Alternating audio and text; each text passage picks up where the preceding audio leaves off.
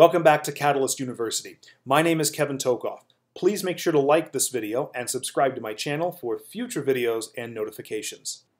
In this video, we're going to be discussing the upper extremity PNF patterns, also known as the diagonal patterns. And to do that, we're going to be looking at this diagram right here, filling in the pieces as we go. When you're first learning these PNF patterns, there's a couple different ways to think about them. One way is to look at them as the actual movement. So going from one position to the next and vice versa. Or you could look at them as individual positions, isolated snapshots in time. So here's one position and we're going to name it. Here's a second position and we're going to name it, and so on and so forth. So we're going to do that here, and I think that will make the movements much easier to grasp. First, in green here, we have positions of flexion. Why are these flexion? Because if we look at the shoulder joint, in other words, the proximal joint, it is flexed. Remember, when the shoulder is elevated, it is flexed. So these are the two flexed positions. When the arm comes down by the side, like you see here in the gold, the shoulder is now in a position of extension. So these two are my extended positions. Again, it doesn't really matter what the elbow's doing or what the wrist is doing, it's the shoulder. So arm is down by the side, so these are positions of extension. The D1 positions here in blue are similar to the positions for donning and doffing a seatbelt on the driver's side. So the D in the D1 is for driver. Now, if you're in the United States or any other country where the driver's seat's on the left side, you are thinking about this with your right arm. If you're in any other country that has the driver's seat on the right side, you are thinking about this with your left arm. Hold that in mind. We'll come back to it in a few minutes. The D2 positions here in red are similar to the positions for drawing your sword and then putting your sword back in its sheath. Again, we'll come back to those in a few minutes. Now let's take all those pieces and put them together by looking at each position in its entirety. This first one on the top left is a position of D1 flexion. It's flexion because the shoulder's flexed, it's elevated, and the D1 refers to a position similar to putting on your seatbelt or taking it off. In this position, he'd be in the driver's seat, at least in the United States, and reaching up with his right arm to grab the seatbelt, kind of where it is right by the window before you put it on. Okay? That's a position of D1 flexion. Now, why is this one D1 extension? Because the shoulder is down. So this is a position of shoulder extension. And again, D1 refers to a position similar to putting on a seatbelt. So this is where he'd be holding the seatbelt and snapping it into place, into the clicker. If you're just doing this for active range of motion, you name this according to which position you're moving toward.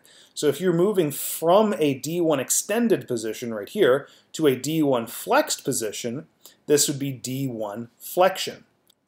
If I'm doing this against resistance, I name this according to which movement goes against the resistance. So because as I bring this up, it goes against resistance, this would be resisted D1 flexion.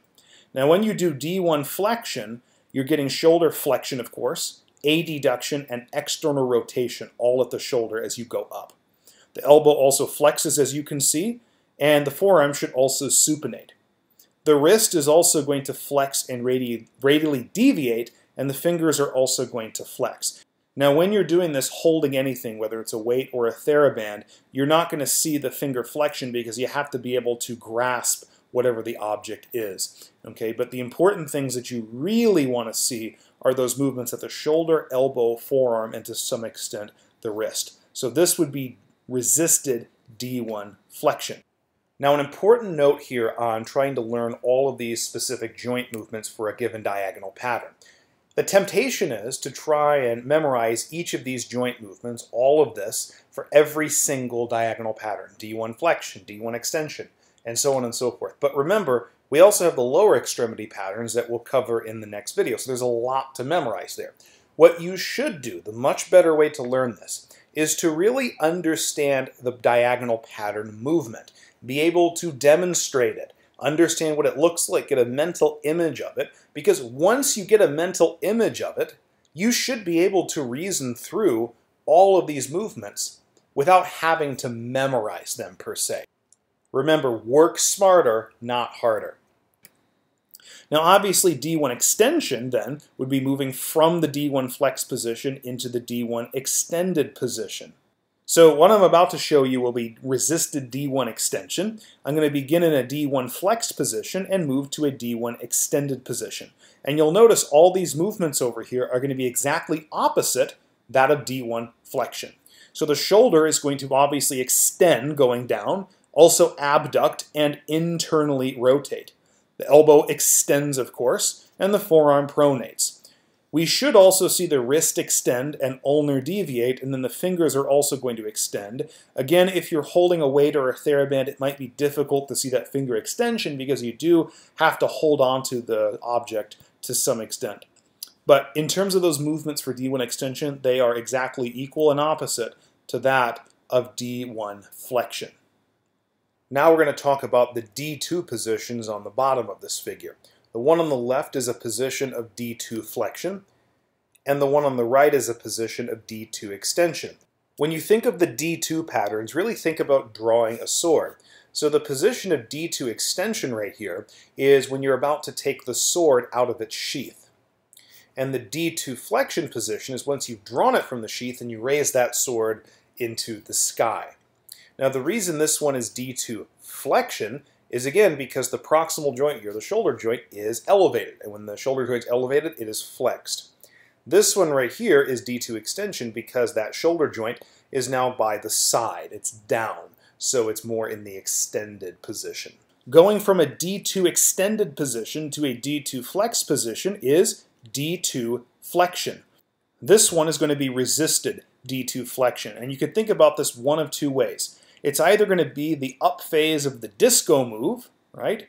Or you could think about it as drawing a sword from a sheath and then pulling that sword into the sky. So there the sword is sheathed, and then pull it out and stick it into the sky. So the movements of D2 flexion at each joint would be shoulder flexion when you're bringing it up, abduction because it's moving away from midline, and external rotation.